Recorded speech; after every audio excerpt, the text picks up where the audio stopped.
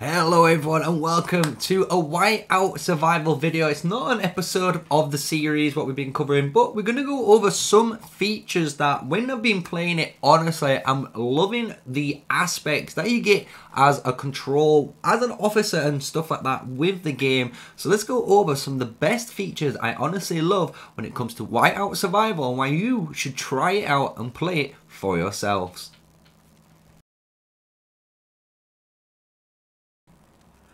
Hello, and yes, we're doing a really good video on Whitout Survival, giving you some really good tips and basically the advantages of playing this game when you're trying it out for the first time and why I actually adore some of the techniques that you can do in this game. So right at the moment, we've got the hero leveling screen. So what you can do in this game, which is really cool, is when you first start out, you can obviously be leveling up whatever heroes you have fit because you do not get access to the drill camp, which does get unlocked a little bit later, around Forge level 10, 11 or 12 when you get access to that. But when you do get it, what happens is it allows you to go back to any of those heroes or all of your heroes, which you should do, and reset their entire levels. That's a really weird thing to think of, but it's a very free thing you can do, and by doing it you can reset their levels, as you can see there,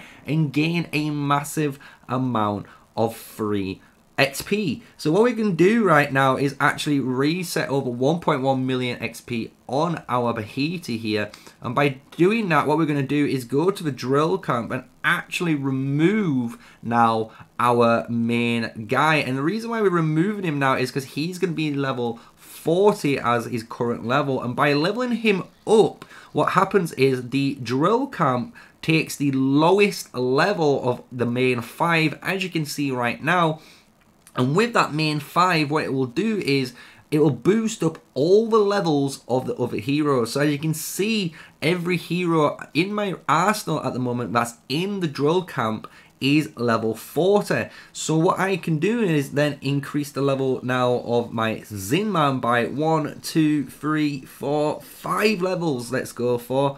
And now you can see all those heroes have just leveled up 5 times as well, and they still gain all of the stats that you would have at that level. So it's a really cool concept to have and really user friendly when you get understanding the concept of it.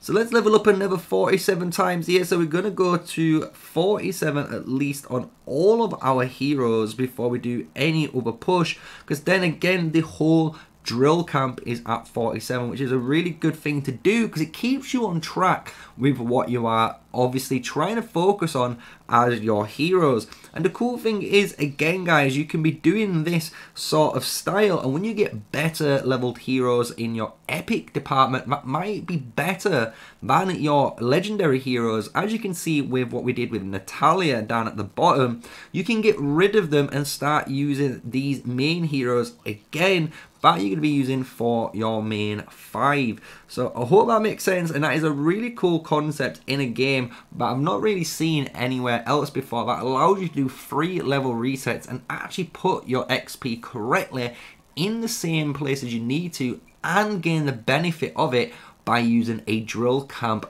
average leveling out system. So that's the first reason why you should try give it out Whitout Survival, and we're going to go on to the next one, which is to do with some sort of alliance events.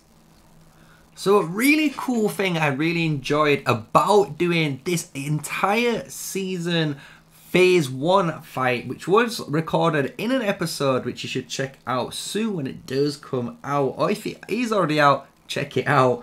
But what you do is when you get the rewards screen and you actually look at these rewards, you do gain a free controller's chest, and the cool thing is with the victory rewards, you get all of these allocatable rewards, which is a really cool concept because as an alliance, what you're able to do is actually go into the alliance menu when you are able to have these rewards allocated, and by doing so you can actually choose any of the members and you have 40 chests, and each player can have up to 1 chest, right? So you can't be greedy and hoard them all for yourself, which is really fair. So you can give all the officers, for example, 1, and then you can give all the players that did turn up to the event the chests as well, as a reward and an incentive for people to get on top of it. When we look at the rewards as well for that same event, you're going to be able to get some more allocatable rewards, and that is true. So right now we got some 100, as you can see, 400 of these 1 hour time speed ups that was being able to be allocated. And again, this was allowing up to 10 of these speed ups to be allocated to 1 individual player, meaning you can have 40 players get all 10 of these, or you can try and spread it out as an alliance. So what we did was try and spread it out where the main guys who were the garrison leaders and the main garrison players were all having the 10, as you would imagine. Then we split it up down to 5, and then all the remainder that was left over had 3 and 2, and those were generally the players that didn't show up for now. But we might get rid of those rewards, right? Because it's a really cool feature for an officer or even a leader to be able to allocate those rewards. So when we go here, you can see here, these are the fortress rewards we were just talking about, that the Alliance has decided to grant you the following rewards. So this is the allocatable things we were just talking about, and we just claim that, and just for participating in that fortress raid, which we claimed, we're going to be able to get some rewards. So I really do like that feature, and again, this is something that you're going to be progressing into, because in 6 days time from now, we're going to be able to do the same thing on this training facility, which will give us a training percentage buff, which is really good, as well as some more rewards for our alliance. So a really good feature. I love the fact that you can do that with the alliance so far. And with all talking about alliances, we are going to move on to the next feature that I do love about Whitout Survival.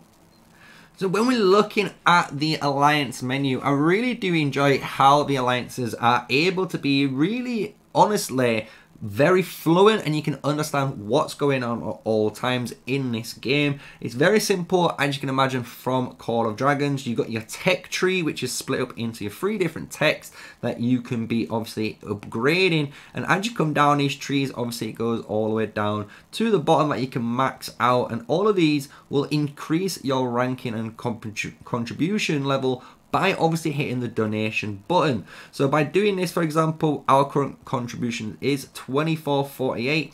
If we go to one of these, which we're able to hopefully donate into, which obviously all of them are currently maxed out, but here we go.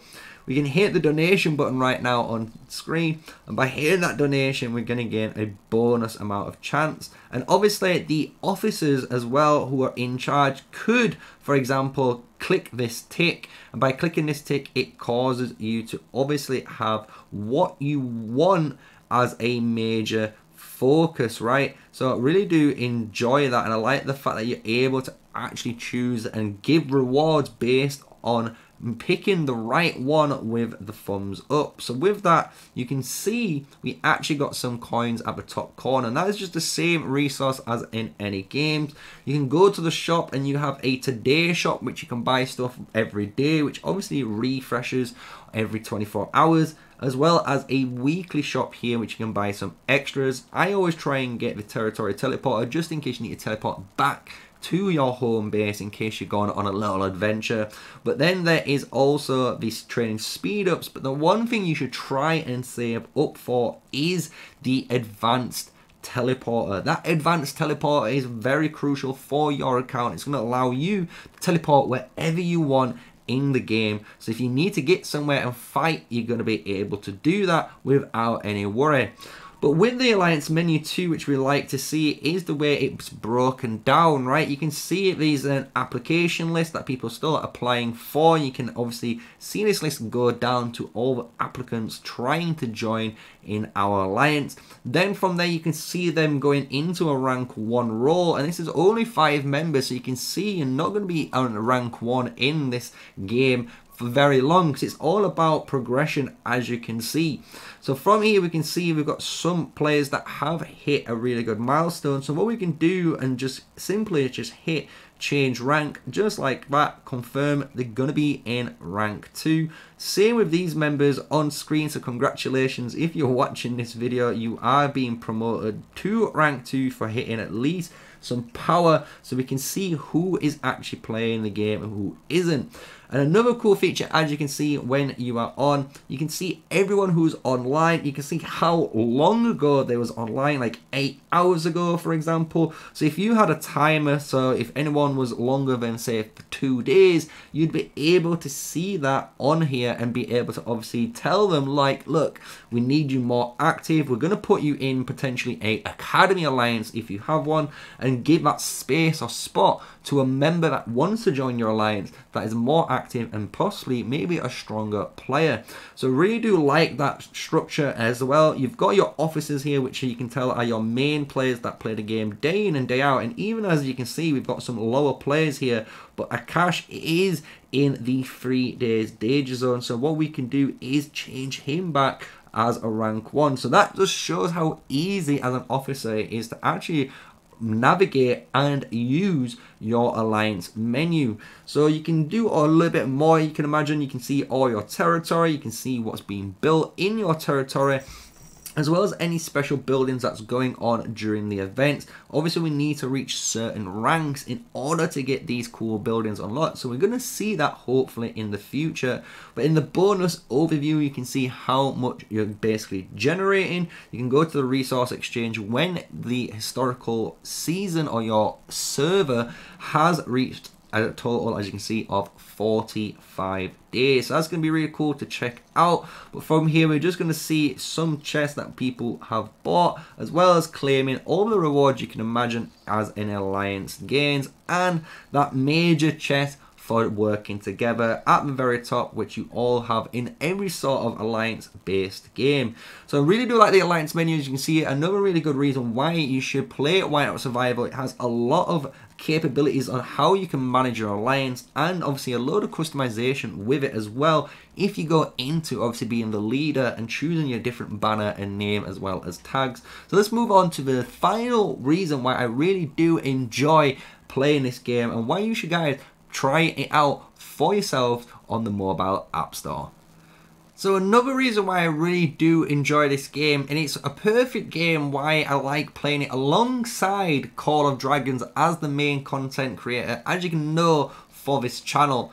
We do get so much AFK benefits. So right now, as you know, we've been playing Call of Dragons and we've come online and we've got so far nearly, as you can see, 3 hours idle time there. So by claiming that, we've just gained nearly 22k worth of XP plus 9,000 steel, which is very important. So when we go into like our city, we're going to be able to go to the research center right now and click on any of our research, and you can see the steel there at the bottom is only obtainable by buying it or through that exploration. So it's very important for you guys to push that exploration whenever you can to give yourselves that big amount of steel as a reward. And a real cool thing is, as we were saying earlier, with the heroes, because we've been doing the AFK route, we've been able to go and get some free gear, which we're able to use now to enhance our unit. So now we've got a level 5 gear on our main guy, Zinman, that we've been working on, as you guys know, through the episodes that you've been watching for the channel. So with all that, I hope you guys have been enjoying it and been enjoying this game so far. It is a blast, and as you can see, it even gives you right there through the storehouse a AFK almost reward for just logging back on every hour almost, and you get some freebies compared to the daily one, which you also get through the VIP here. You're able to obtain that by just clicking that chest at the very top, and you can see it in the daily VIP there. We're going to do a video on VIP because it works very different as well compared to most games, so we will go into some other concepts if you want those types of videos too, about what you want of the game. So just hit a comment below if you've enjoyed it so far on why I honestly been enjoying Whitout Survival, and why there's some really cool concepts of this game that a lot of other games could take note of and maybe even add it to their games when it comes to maybe rewards and allocations for alliances when it goes to those types of alliance events. So if you enjoyed today's video, smash a like, comment and subscribe. But until the next one, stay safe, stay sneaky. Peace out, everyone.